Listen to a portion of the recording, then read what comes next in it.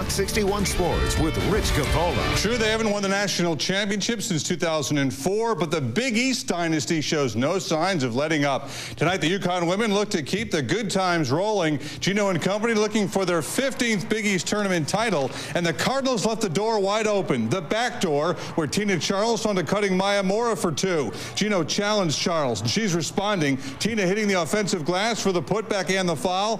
Moments later, Jeff Walls picked up a technical foul.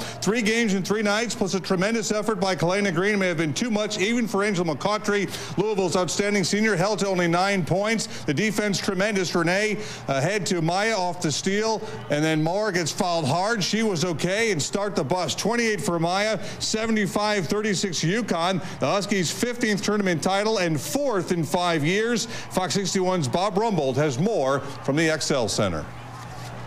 Rich, Louisville was the 5th ranked team in the country, number 5.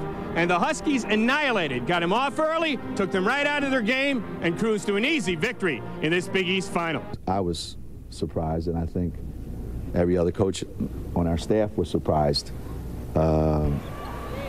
I just never envisioned that it would be like this. The score, was big, but we still felt proud of ourselves because we played well and we finished the tournament and we played the way we wanted to in the tournament, and it's just another step closer to our, our ultimate goal. What happened there? You just hit them hard.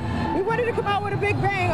Every time we start off good, it ends off good. And we wanted to show the Big East we're the best team out there. It means a lot to play the way we did today. I mean, it is the last time I'm going to play here, but I'll have a lot of great memories here, and it's not my last game, so I'm not sad yet. As is their custom, there's no cutting down the nets after winning the Big East championship. Their goal, 6 more victories and an NCAA championship. At the XL Center, I'm Bob Rumbold, Fox 61, News at 10.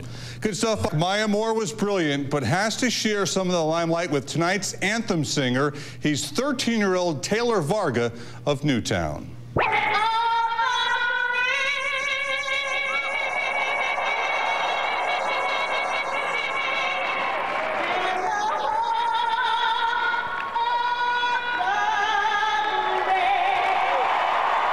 And check out Gino Auriemma's reaction as he goes over to shake hands with Louisville head coach Jeff Walls. He knew it would be a tough act to follow, but they followed it pretty nicely indeed. All around, obviously a tremendous night at the XL Center. Really nailed that high note, didn't he? That was okay. Let's see. He's really American good. Idol season 2012. So we'll look for him.